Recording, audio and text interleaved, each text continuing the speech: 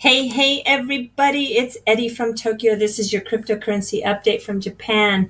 I have a lot of tabs open, so we'll get to it quickly. If you want to revisit any of these topics, the links will be down in the comment section below. Okay, first up, the National Bureau of Economic Research. There are two Yale researchers who put together a risk and returns of cryptocurrency paper. They looked at three coins, Bitcoin, Ethereum, and XRP, and they wanted to establish the risk-return trade-off of cryptocurrencies in a distinct way, different from those stocks, currencies, or precious metals. So cryptocurrencies have no exposure to the most common stock market and macroeconomic factors. Therefore, they wanted to look at the returns of these currencies and commodities. In contrast, they wanted to show how the cryptocurrency returns can be predicted.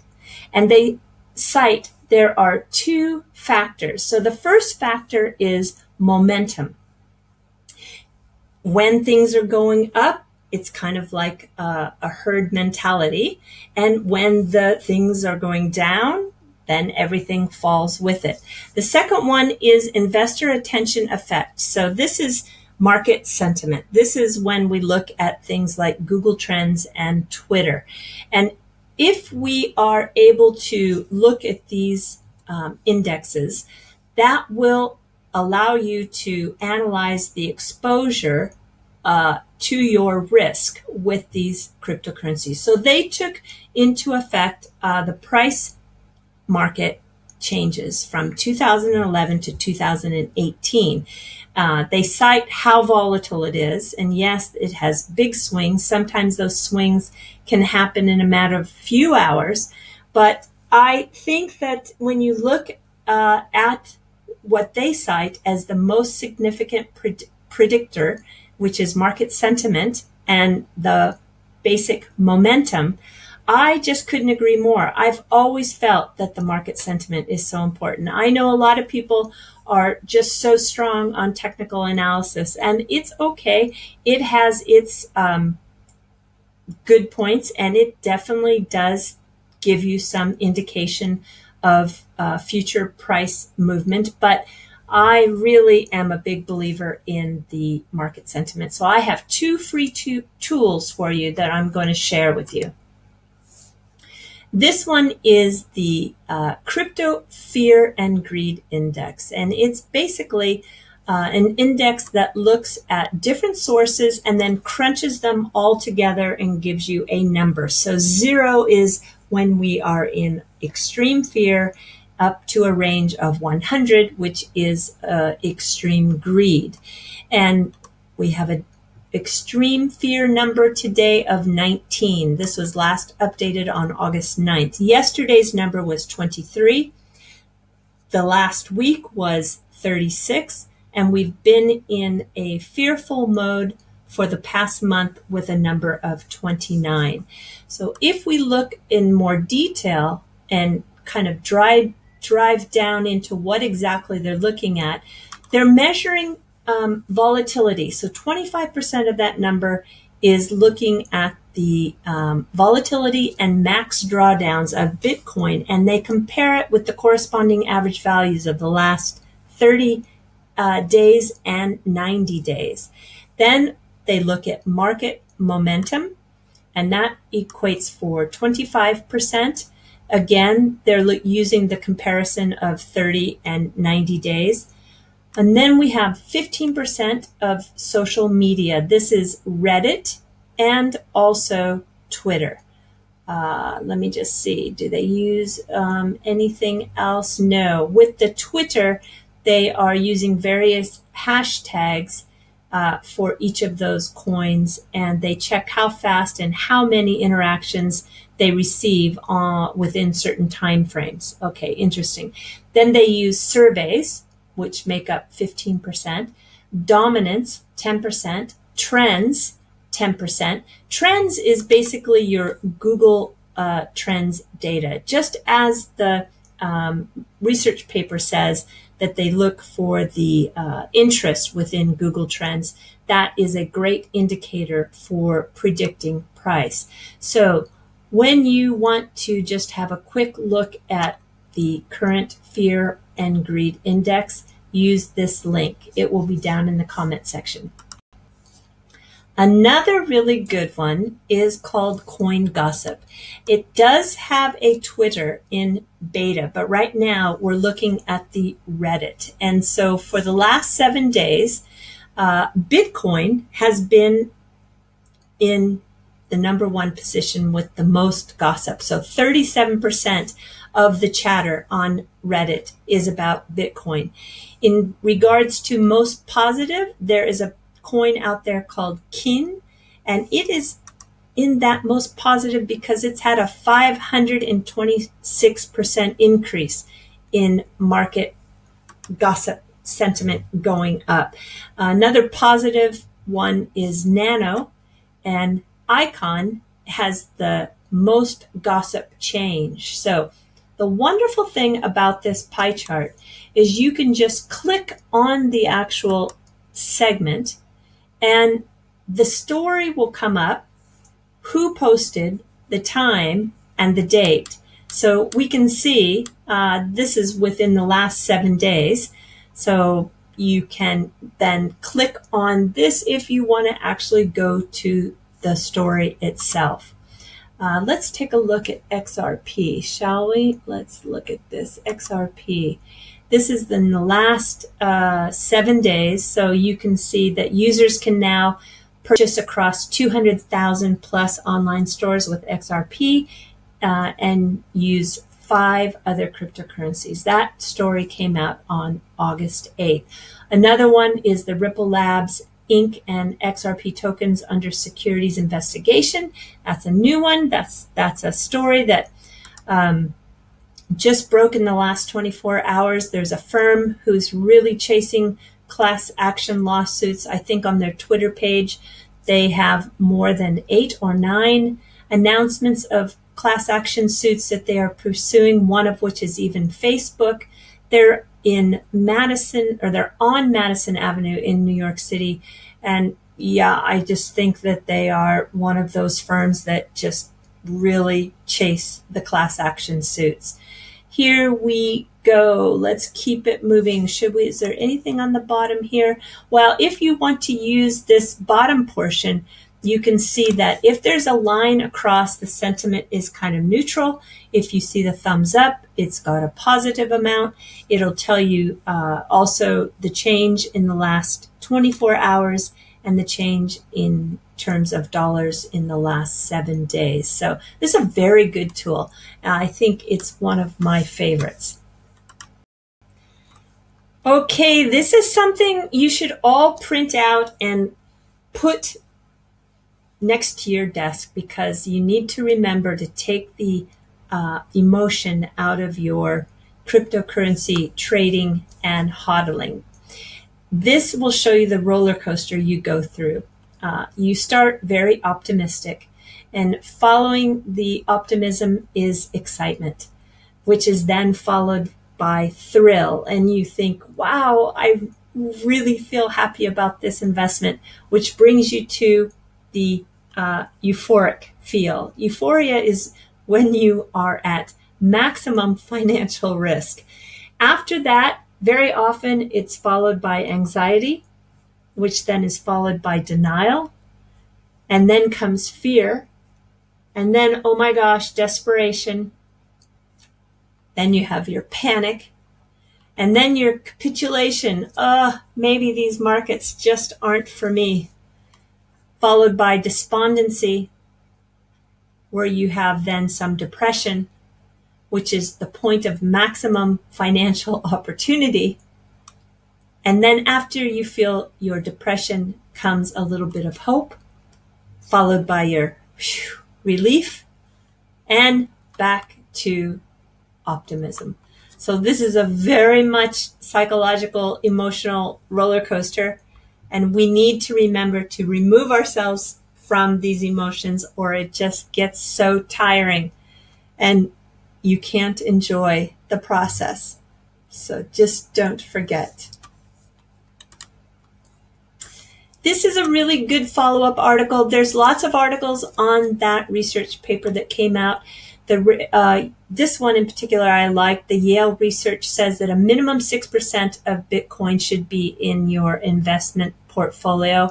And even though you might not be so crypto enthusiastic, the research paper says that even just holding 4% is good. And if you are a complete Bitcoin skeptic, you can still benefit from holding 1%.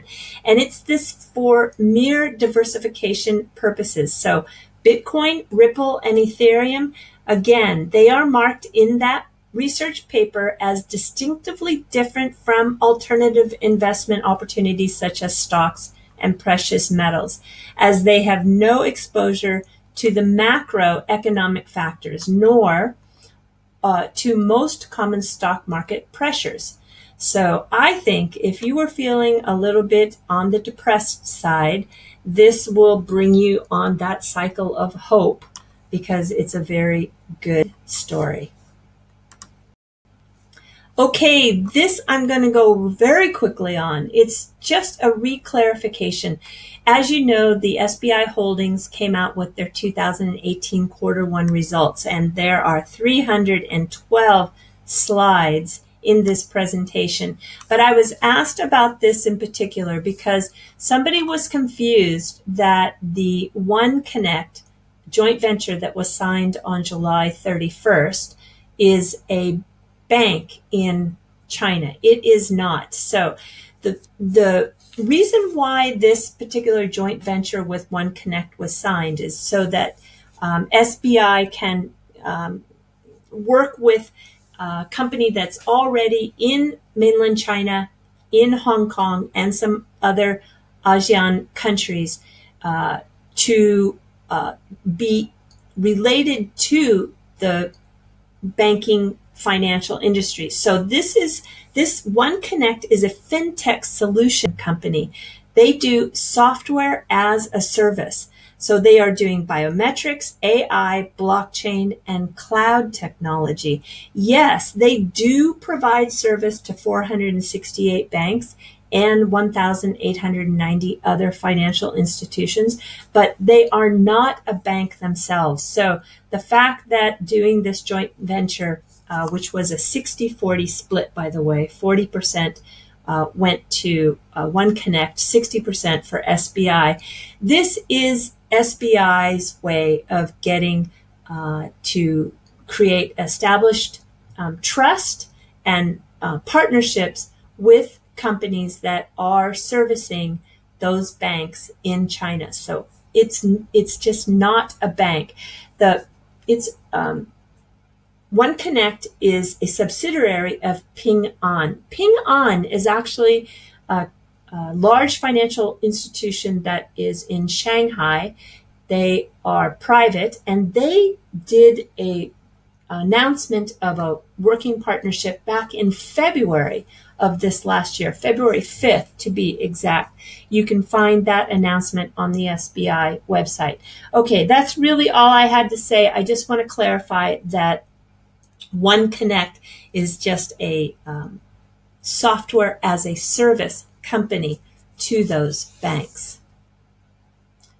I don't even think I need to show you this one. This is the actual announcement from July 31st on the joint venture. Okay, let's keep it moving.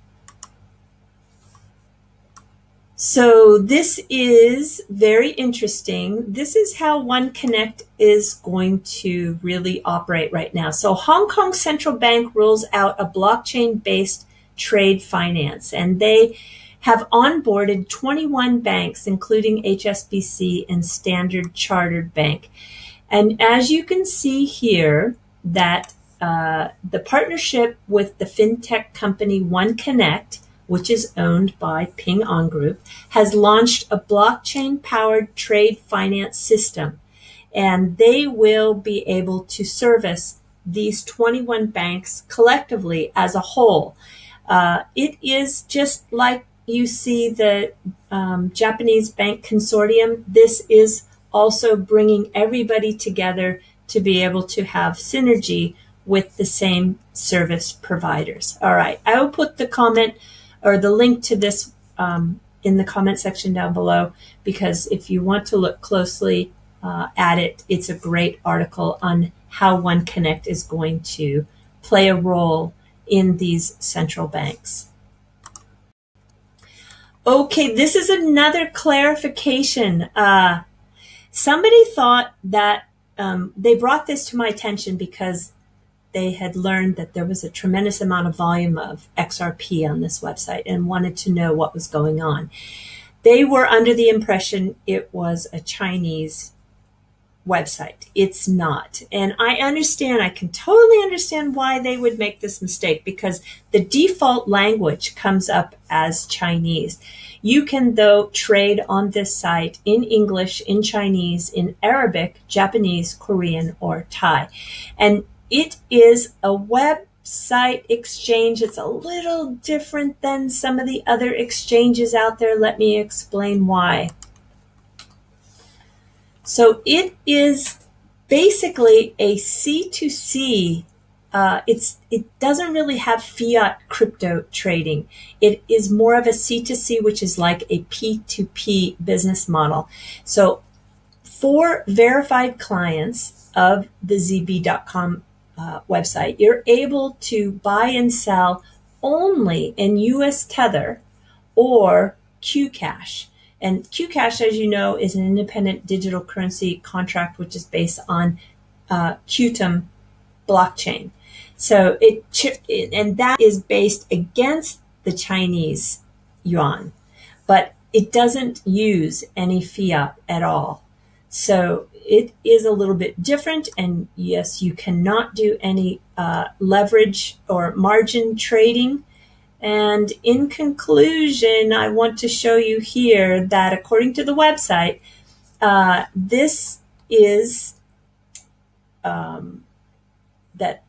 according to the information on the website, ZB.com's headquarters are in North America, Canada, and the United States, and also has operations in Southeast Asia, Bangkok, West Dubai, that's why you see the Arabic, as well as South Korea and Switzerland. And although it says it has plans to obtain licenses in the United States and Thailand, which is why you see those two other languages, currently ZB.com does not hold any licenses and is registered offshore in the independent state of Samoa.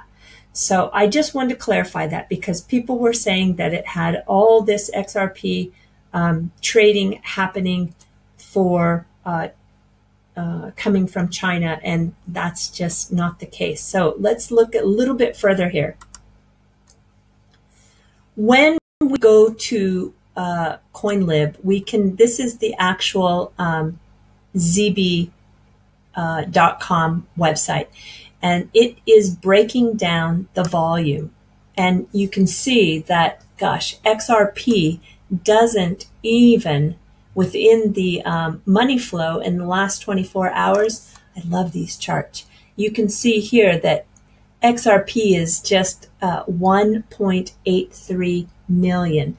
So it's just not anything. It's just a drop in the bucket. And you can see here the trading is being done in Tether, or you can see here there's trading coming in the Qtum. So you can get the actual results of the currency trading flow on this CoinLib. This is a really great website. If you don't use them, please feel free, because they're very accurate, and I just love the way they break down their charts.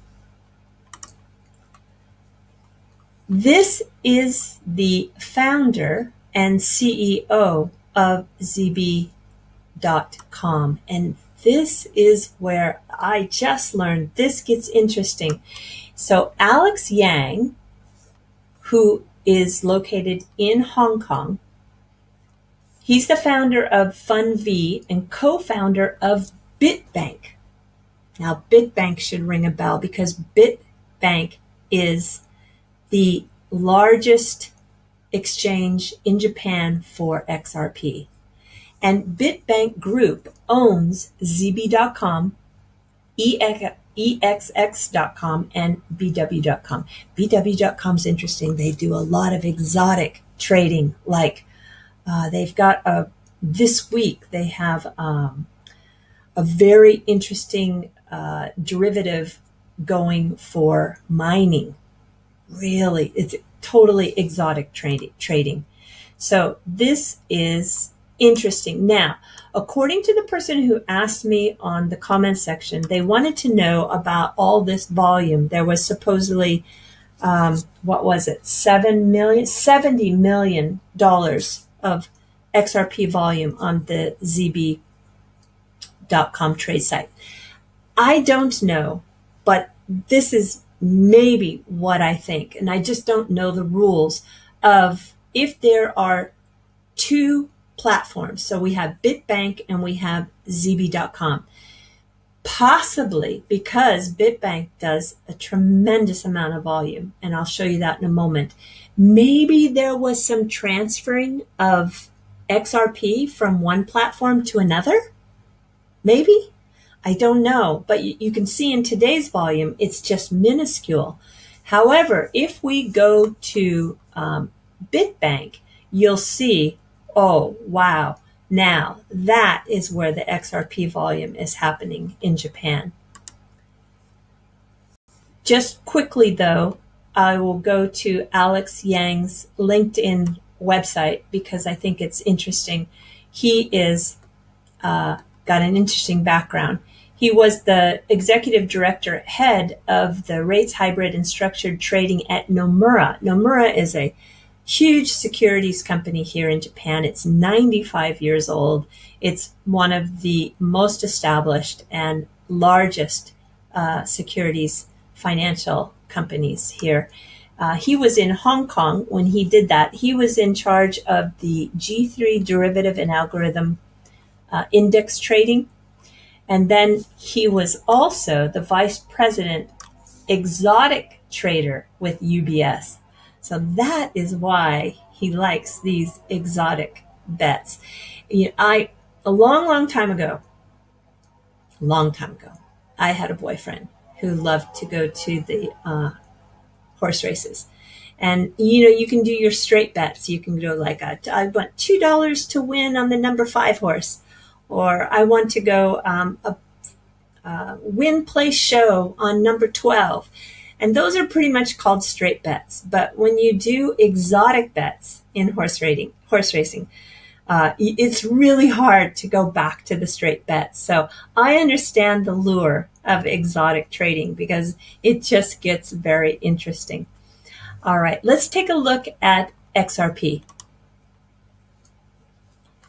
I'm going back to CoinLib again, and you can see here, these are the exchanges that are dominating the XRP coins. So BitBank worldwide is 15.4% with 58 million. And this is within the last 24 hours. Binance is quite significant at 47 million, which is 12.4%. Huobi, you can see Bitfinex. You can see all the breakdown on this pie chart here. Here you can see ZB.com at 18 million. So they are doing some trading, but what I don't know is there some relationship between the flow of BitBank and ZB.com, or do they completely keep them separate? That I just don't know. I'm just, if anybody has that answer, I welcome leaving it in the comment section for me to read. And in terms of pair, you can see Japanese yen is a big piece of the pie, with BTC going into XRP pairs at 108 million. You can see US Tether is quite big at 121 million, or 32.3%. There is the Korean won, and we've got US dollar, which is very small, actually. So if you have not used CoinLib, I think you will find the breakdown for coins very helpful. Oh, and the last one I brought out is BitBank. So here is BitBank. In Japan, it is 69.4% of the XRP trading today. That is just by far bigger than anybody else in the marketplace here. They are really still dominating and owning the XRP trade. They are running their zero fee campaign until the 30th of September. I don't see them losing this position until another exchange comes with a better campaign. Right. Yeah, don't you just love these breakouts? I just love these breakouts. So here's the XRP. This blue represents yen. Down here represents Bitcoin going into XRP. And here we have a little bit of Bitcoin Cash going into XRP, and then a little bit of Monocoin. Monocoin is very popular in Japan. Tomorrow's Friday. Tomorrow I'm meeting with my Monocoin miner friend for coffee in Shibuya, as we always do. At least once a month we meet and we talk crypto. Okay, is that it? That's it. Oh, yeah, that's it. All right. Here comes your fluff. Wow. I feel like I've kept you for a long time. So here comes the cultural story from Japan. If you are new to follow this channel, here comes your fluff. Do you know what this is? Look carefully. I don't want to give you any clue. But what does it look like to you? Well, could it be a candlestick, as in a trading candlestick? It is. And I want to introduce to you this gentleman here. His name is Muehisa Honma. He is the inventor of the current modern day charting candlestick. He is the man who is from Japan. He was born in, 1724, and passed away in 1803. He was a rice futures trader. According to the book that you can buy on Amazon, he was worth 10, in equivalent standards, 10 billion US dollars today.